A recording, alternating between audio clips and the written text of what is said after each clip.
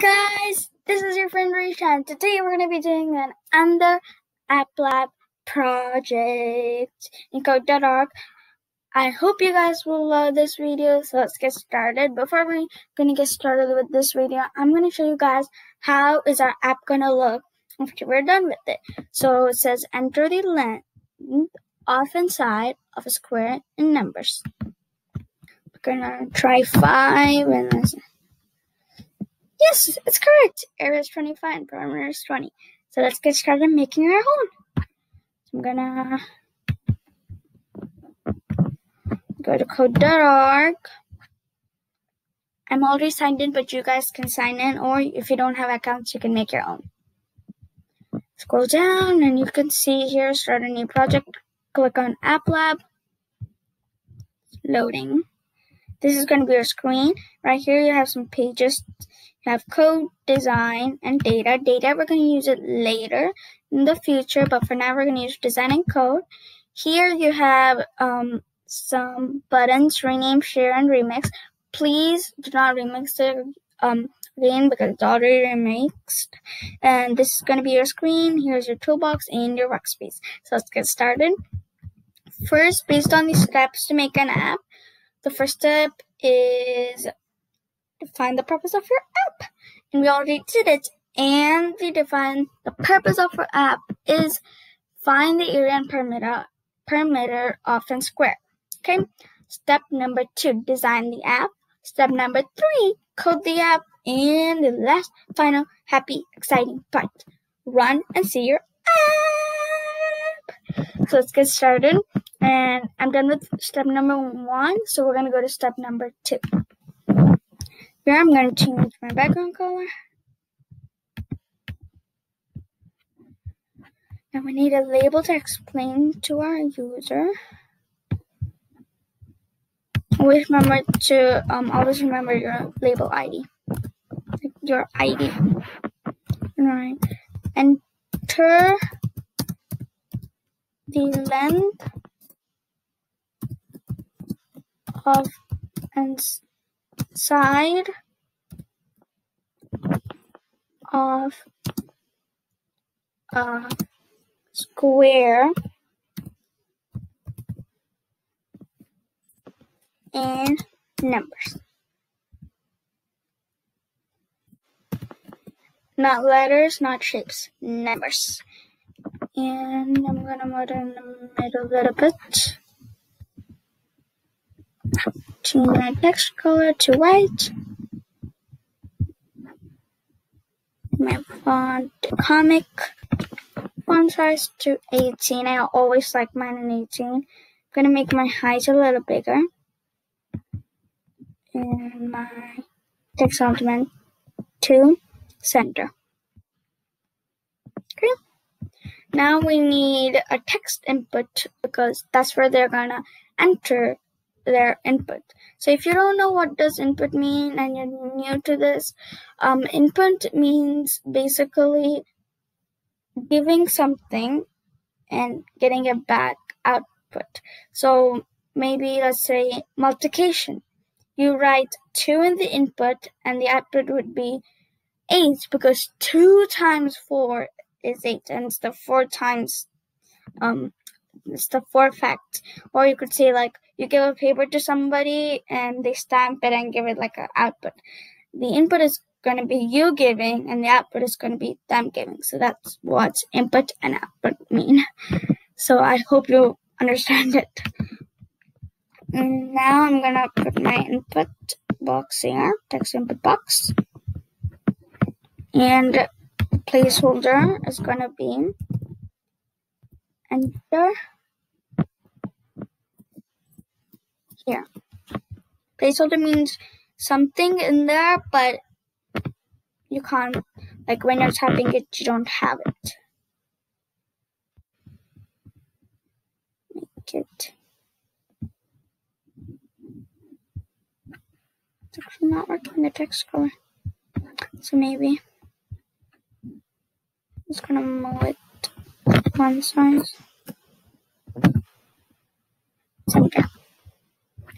Okay. Now I need a button because when they click the button, they're gonna get an answer. So the text is not gonna be button, it's gonna be calculate.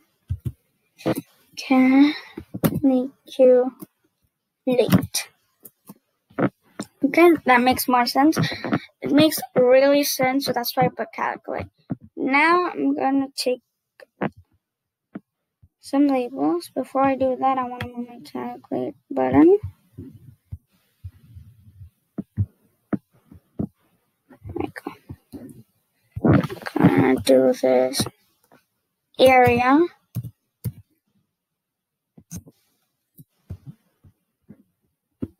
And dash color for this is gonna be white.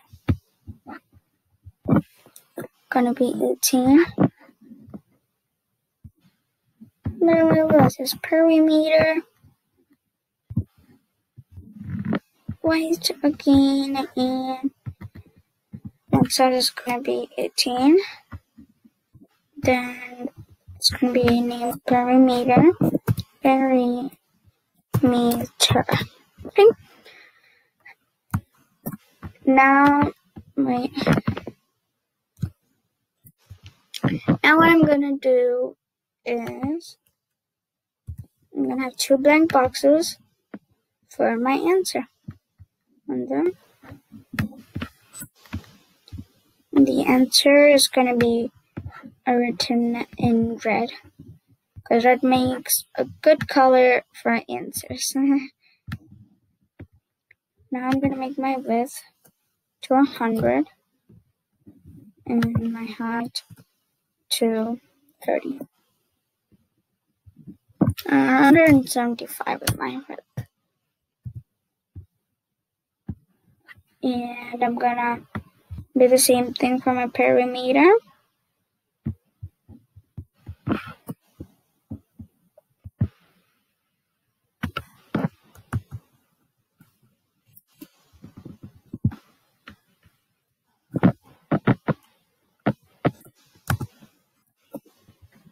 Maybe what about 25? That makes more sense for perimeter because it's a big name, so it's gonna have less answer width. Now the text color, I'm gonna change it to red too. So yeah, now it's time for the third step, code. So let's get started coding. Okay, so we're gonna have some new blocks in coding. So let's get started. As you know, on event means when. When button one is clicked, I'm doing button 1 because when button 1 is clicked, it's gonna work. So that's why when button 1 is clicked, set text, and set the text for a specified element. So we're gonna do set text.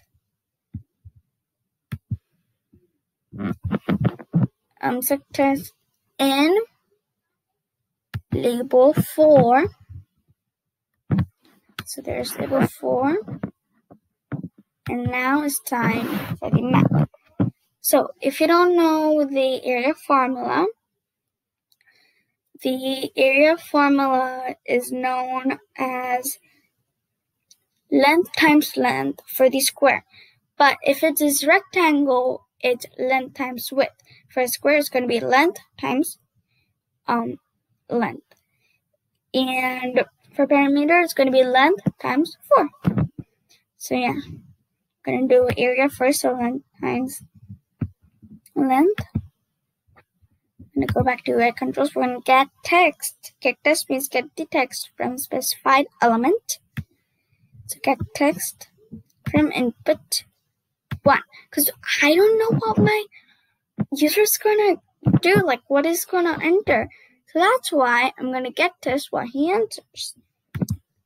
Since square has all equal sides, I'm going to put 2 get text. Now time for the perimeter.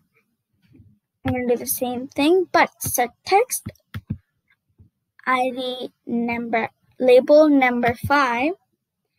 And this time it's going to be get text.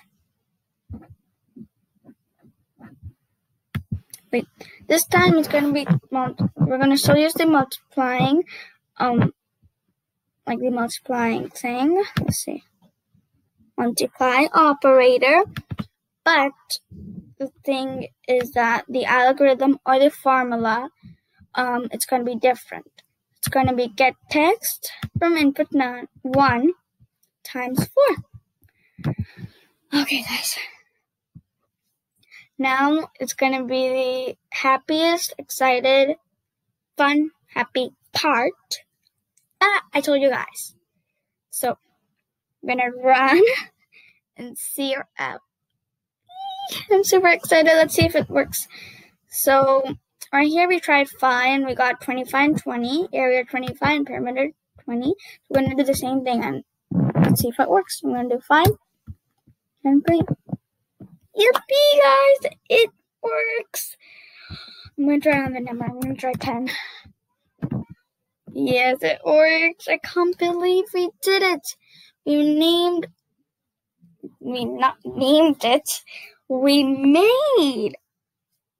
a new project in applabcode.org, which calculates the area and perimeter of a square. But we're not going to leave it like this. We're going to rename it.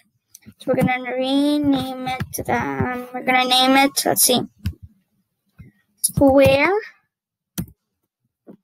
area and perimeter